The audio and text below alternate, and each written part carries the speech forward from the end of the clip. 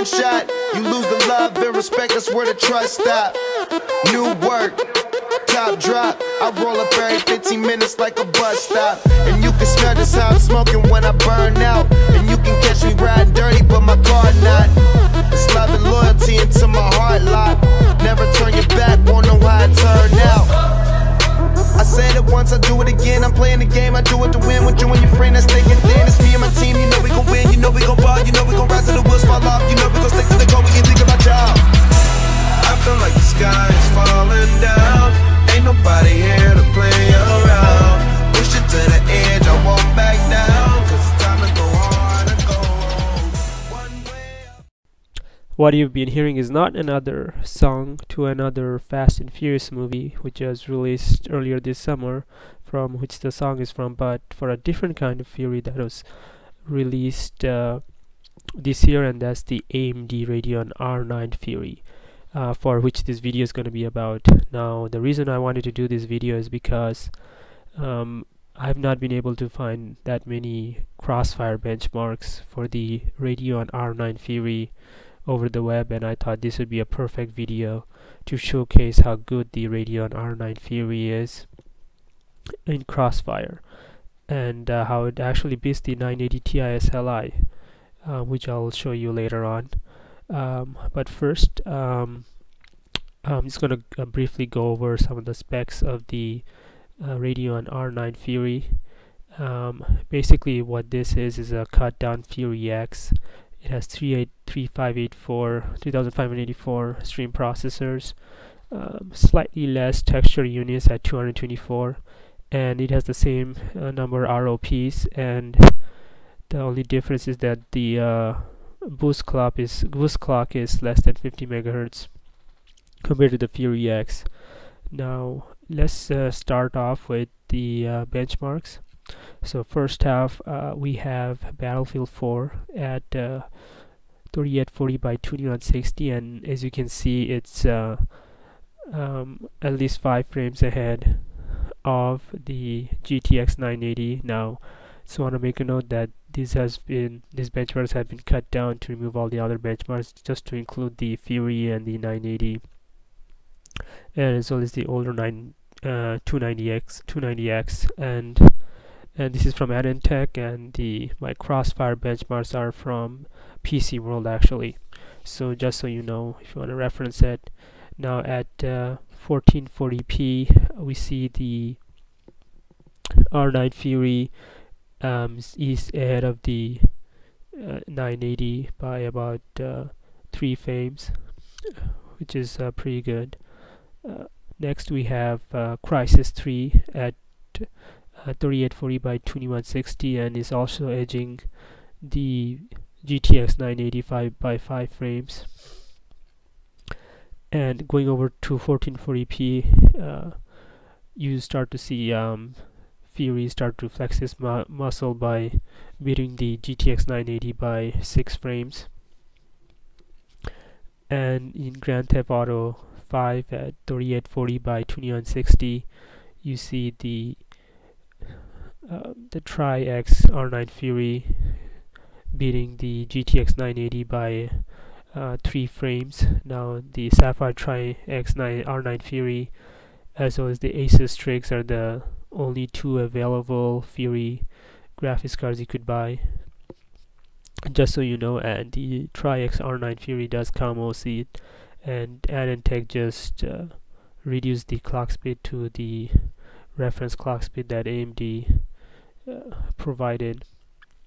And now going over to 1440p in Grand Theft Auto 5, we see the GTX 980 lose to the R9 Fury by 2 frames.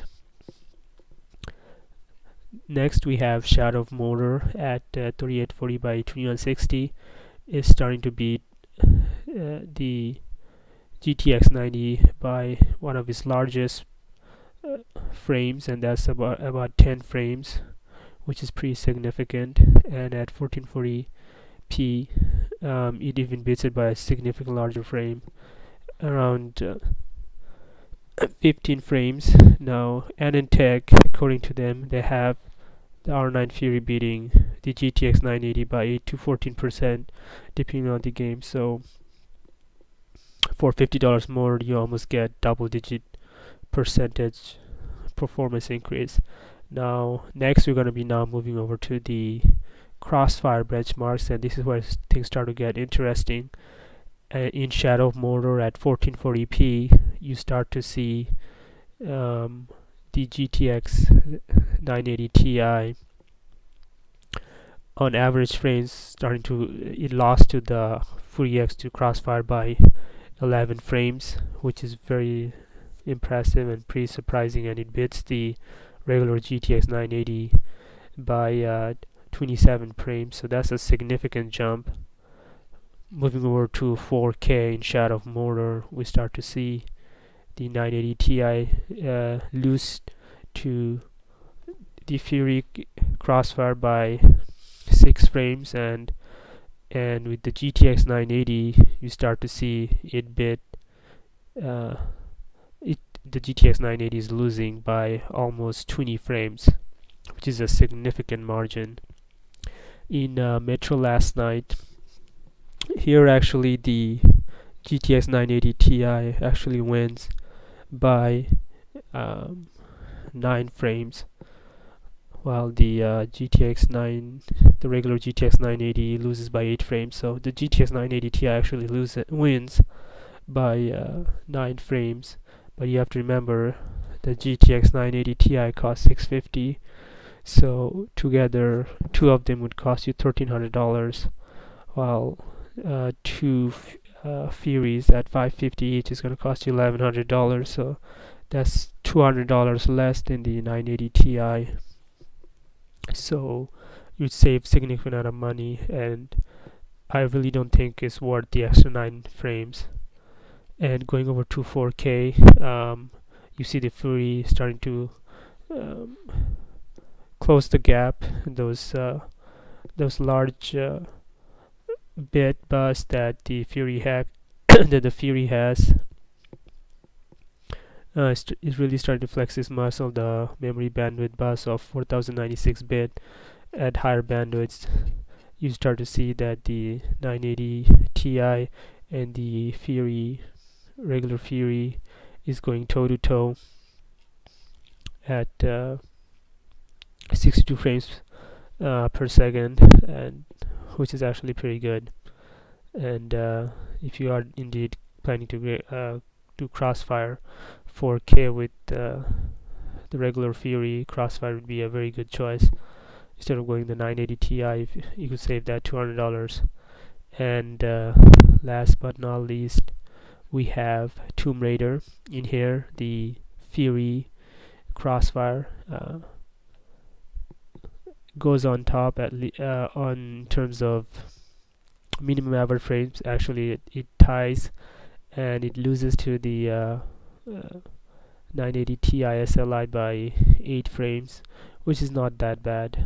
But once you get back to 4K, again those 4096 bit bus starts to flex its muscle, and again the Tomb Raider the Fury X Crossfire takes over and beats the 980 Ti and 980 Ti SLI by 3 frames, and as well as in minimum frames. So overall, you can see that the 980 Ti SLI is actually losing to the Fury X Crossfire, with the exception of maybe one game. And that's actually pretty good news for AMD. That means that for $200 less, they're going toe to toe with the 980 Ti SLI, or even beating it. And so kudos to the AMD driver teams. They've done an excellent job in scaling Crossfire. And last but not least, I want to show you the GPU temperature on low GPU temperature in Crysis 3, and it's actually less than the GTX 980, which is at 80 degrees Celsius, while the reference Sapphire Tri-X gets 75, and the Asus Strix R9 Fury gets actually less, 71. So AMD did a very smart move by having their Radeon board partners use their coolers instead of designing their own. So in summary, I would say this is an excellent GPU.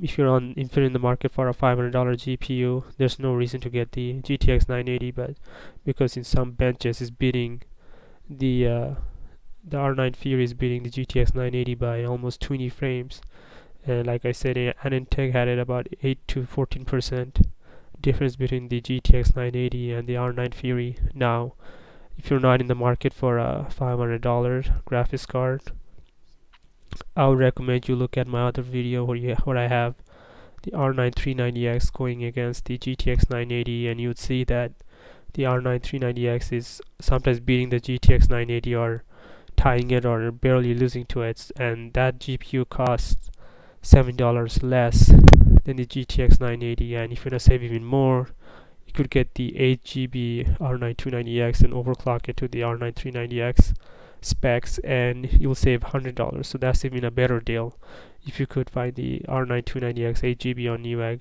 So take a look at that other video if you're not interested in buying a $500 graphics card. At this point, getting the GTX 980 would be actually useless and would be a waste of your money. If you have more, you could just spend the extra $50 more to get the R9 Fury, and that'll give you a significant boost in performance up to double digit. And I would definitely recommend this, and since it has the high bandwidth memory technology, which is an awesome piece of technology, which is going to be based with this technology, next generation graphics cards are going to be based on this technology going forward from now on. So, and it has a very large bus at 4096-bit bus, which is significantly larger than what the 980 or the 980 Ti has. So in graphics in higher resolution, that bus is going to come into effect. As you can see, at 4K is beating the 980 Ti or going toe to toe with it. And as I'm assuming as the drivers improve, which it should, you're going to see Fury do much well and probably might even be beating the 980 Ti more in lower resolutions. So I hope you have enjoyed this video. I hope this has been informative. If you like this video, feel free to like it and subscribe to our channel. Thanks for viewing, and have a great day.